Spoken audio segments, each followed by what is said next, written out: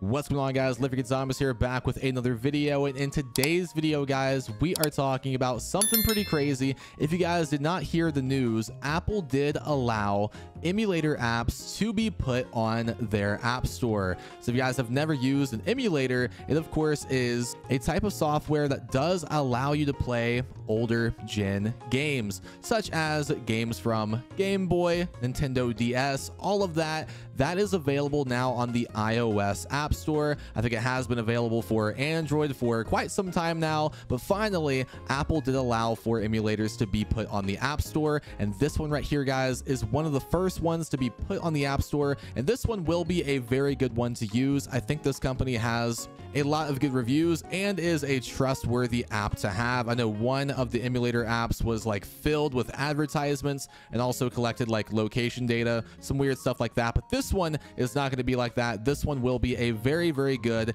emulator to get on the Apple App Store right now. So yeah, Delta Game Emulator, guys. Just go to the search bar in the App Store, type in Delta-Game Emulator. This is on the American App Store. I don't know if this is available for any other country. If it's not, and if it is, let me know down below what country it's available for you guys when you are searching this in the App Store. Let me know if it is available in your guys' region. But yeah, once you guys do search that up, just go ahead and install this. It is for free, of course, and this does work on iOS 14 or later. So the cool thing about this, guys, is it does support all of these game systems: Nintendo 64, Game Boy Color, Game Boy Advance, Nintendo DS, and plenty more to come. It could possibly add Nintendo 3DS, which I would be a big fan of if they do that. Also, they do have controller support too, which is very, very nice to have. Even supports Nintendo Switch Pro controllers, PS4 controllers, PS5 controllers as well. So definitely a plus right there too. And does offer save states too, so you guys can save your progress in the game. And this is very, very sick too. It does offer cheats too if you guys want to advance your gameplay, spice it up a little bit more too on like Pokemon games, to do like Nuzlocks or shiny hunts like that. That should be very fun to use in this app too.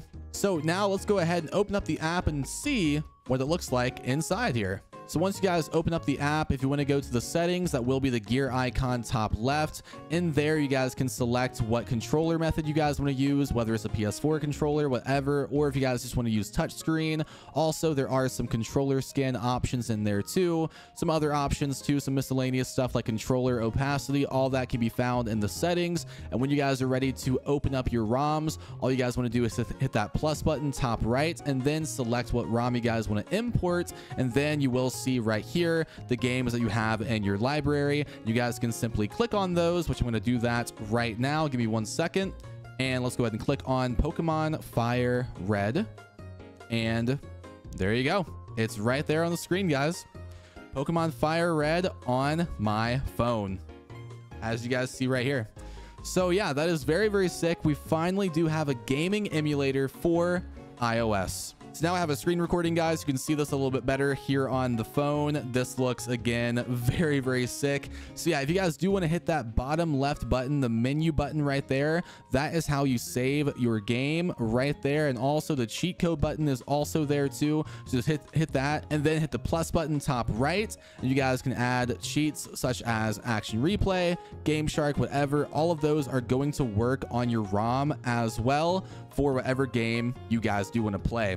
Now, when it comes to getting ROMs for this emulator, I can't tell you guys how to get it because that is not legal to do. So I can't tell you guys that. You are on your own for finding ROMs. Hopefully you guys can dump your own games into ROMs for the emulator. That is a legal way to do it. So I definitely recommend that if you guys are able to. If you have some of these old games, try to dump the ROM, and then you guys can import it into the emulator here on your phone. But yeah, again, guys, I'm not allowed to share any other way on how to get ROMs. But yeah, that emulator is now on the App Store.